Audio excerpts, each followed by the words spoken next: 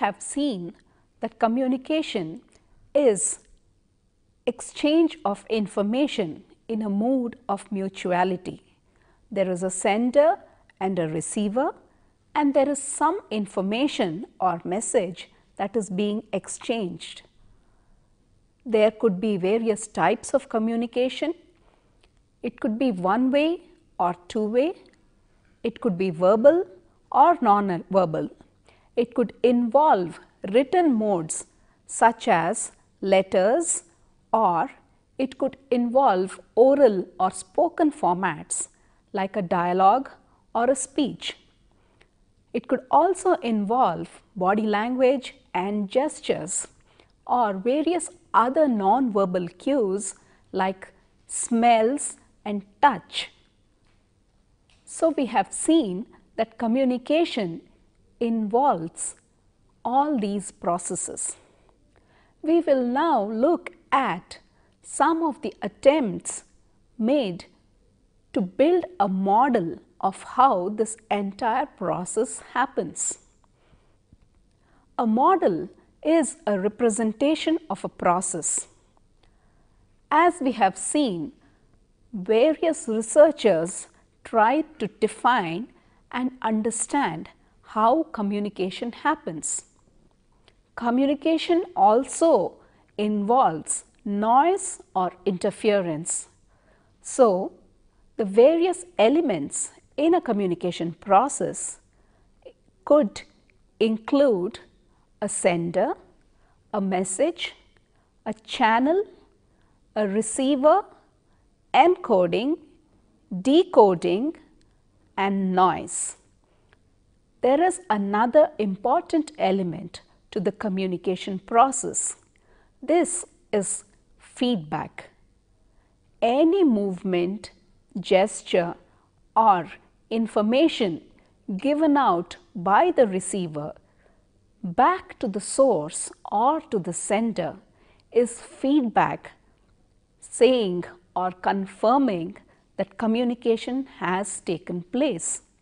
Feedback could be immediate, delayed, or sometimes, as in one-way communication, take multiple forms or never happen at all in certain instances. Depending on the process of communication, the importance of feedback in the process could vary. Let us look at the process of communication and try to understand it with an example. Imagine two friends. One is asking the other a simple single statement, "Give me your notebook." So, the person who realizes that he or she needs something that has happened in class and puts it into words by saying, "Give me your notebook," becomes the sender. The second person to whom this statement is addressed becomes the receiver. What is the message?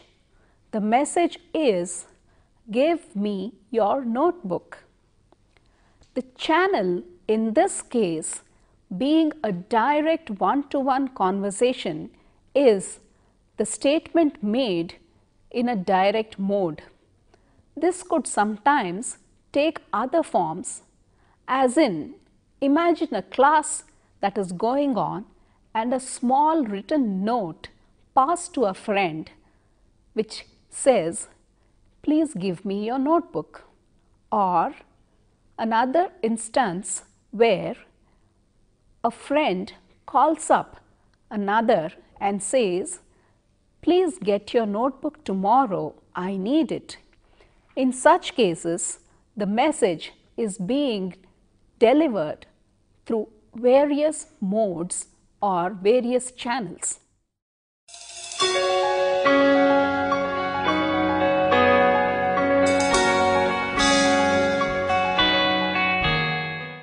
For the past 50 to 70 years, there has been a lot of information and a lot of research happening on how this communication process actually takes place. When you say, "Give me your notebook," probably your friend understands it as, "Give me your English notebook," whereas you meant, "Give me your maths notebook." So, what you say need not necessarily be understood or interpreted in exactly the same way. In fact, we see this happening very often in our day-to-day lives. We say something, we are trying to convey an idea, but it is understood in a slightly different fashion. This is because of the noise or interference in the process. So, what do we want to say and what is understood? This entire process has been modeled by different people in an attempt to understand how communication happens. Model is a representation of a process, and over the years there have been several models of communication. Let us look at some of the more influential models of communication. To begin with, in the early days, Aristotle was a very vocal speaker who had swayed public opinion on a multitude of subjects.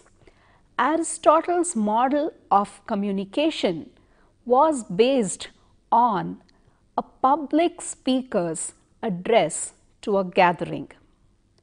Apart from this, the modern age, today's communication models include influential people like Harold Laswell, Shannon and Weaver model, the Schramm model, and Berler's model of communication.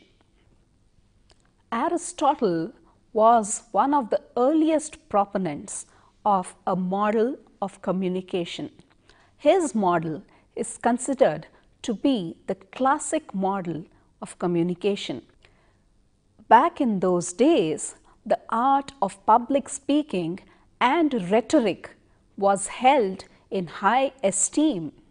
So, Aristotle gave a model which was based on a public speaker or an orator addressing a large gathering. So, Aristotle's classical model was in fact a depiction of a one-way communication process. It was a one-way model where there is one speaker with a message addressing a large gathering who formed the receivers of the message. Harold Laswell's model formed the first stepping stone to communications research.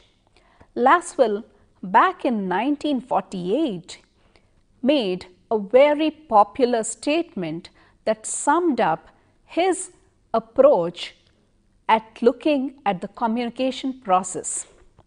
He was interested in representing the entire communication process in a single sentence, which says, "Who says what to whom, in what channel, and with what effect."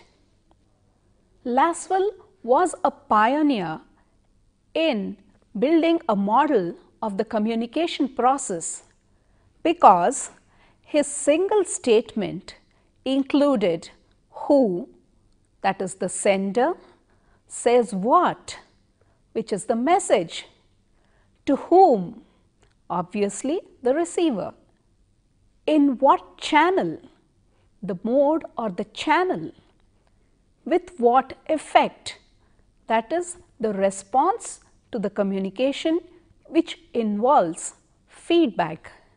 This single simple sentence encompassed the entire communication process that was modeled by Harold Laswell. So, Laswell's model focused on verbal communication.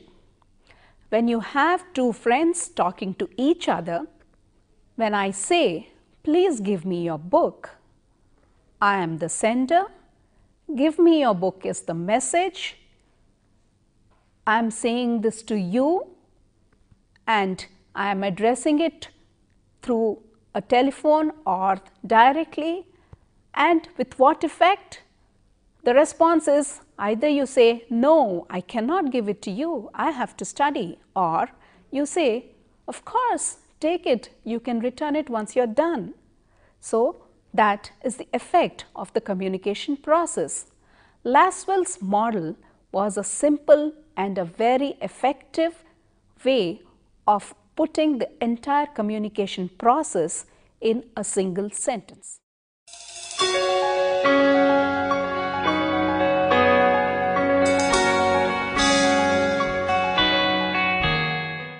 Though Lasswell's work preceded Shannon and Weaver, the Shannon and Weaver model is far more popular and influential. In fact, Shannon and Weaver are considered to be the fathers of research in communication. The Shannon and Weaver model introduced the concept of noise into the model of communication. In fact, this is a very important addition to the understanding of communication process. The Shannon and Weaver model starts with the sender, has all the other elements like the channel, the message, the receiver.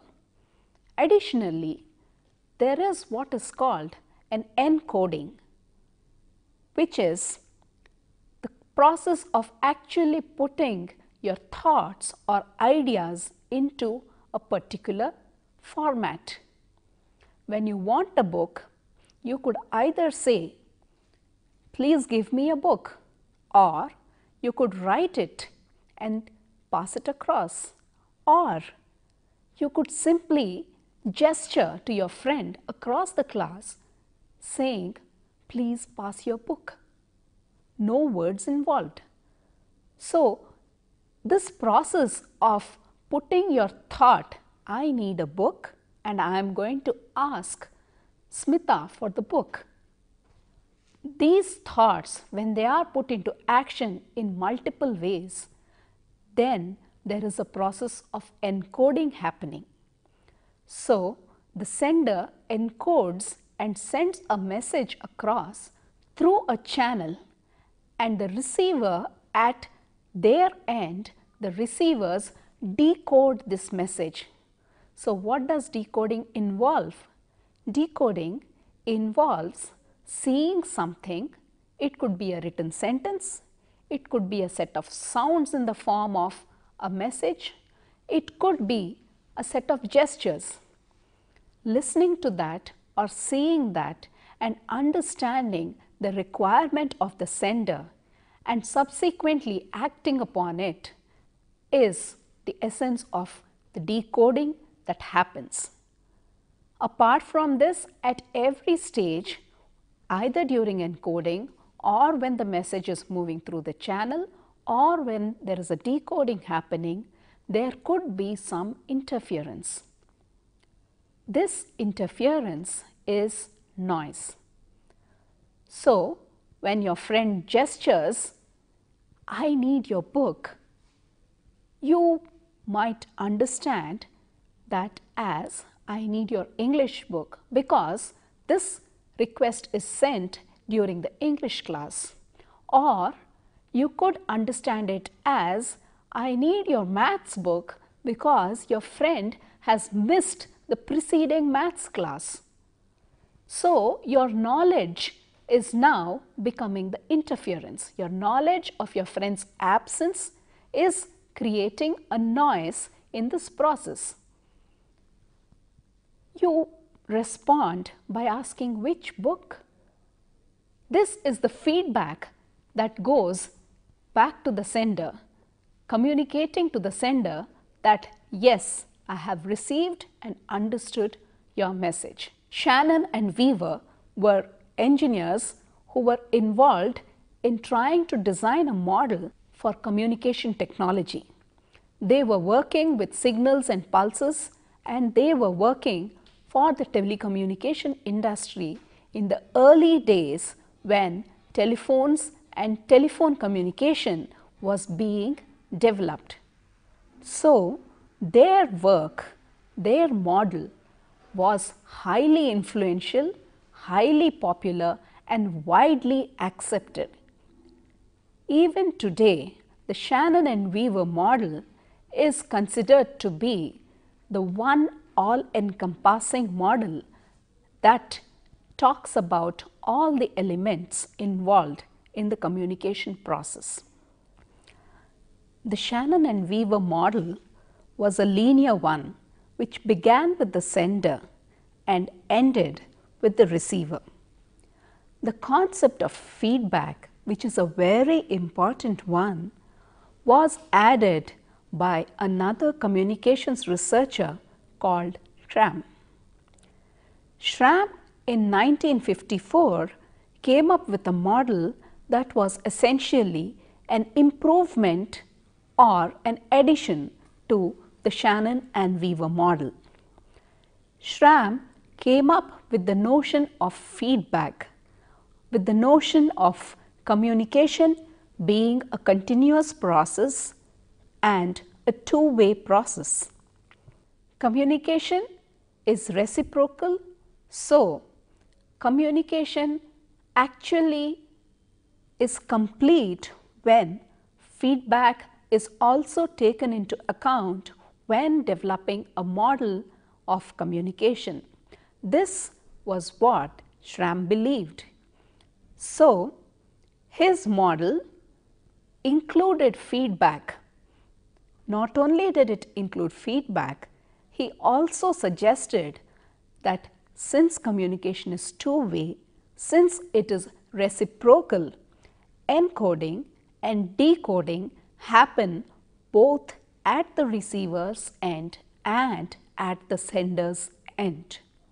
So, the Schramm model had encoding, decoding at the sender's end, encoding and decoding at the receiver's end, a message, a channel with noise and a feedback to complete the loop of communication.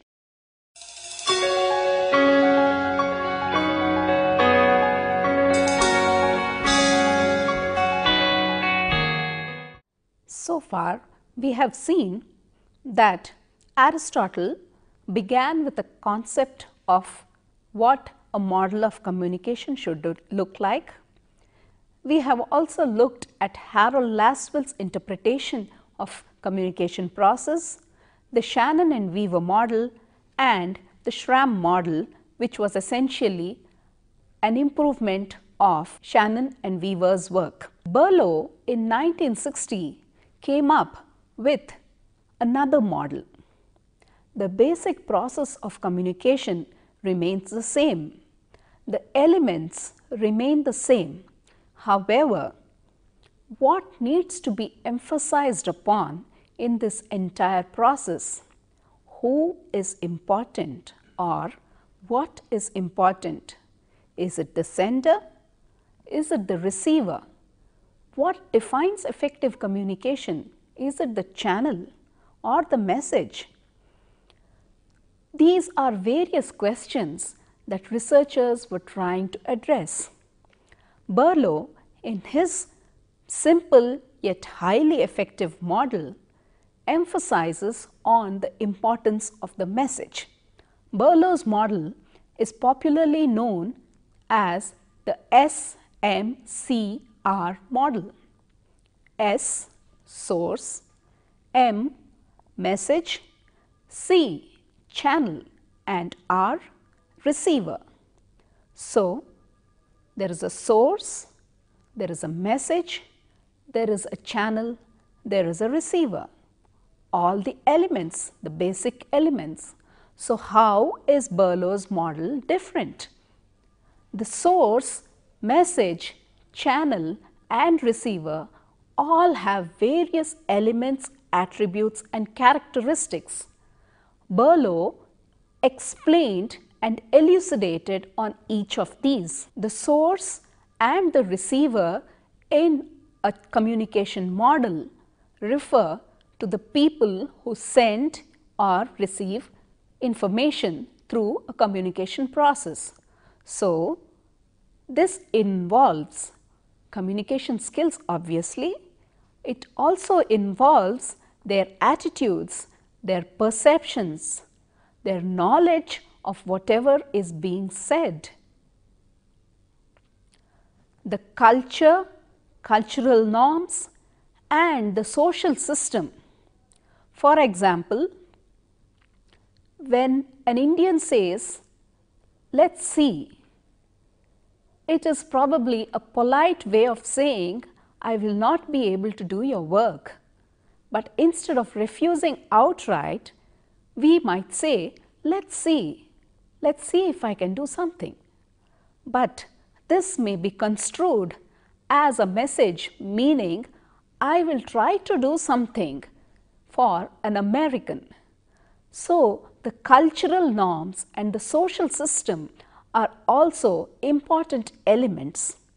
Berlow's model highlighted each of these factors.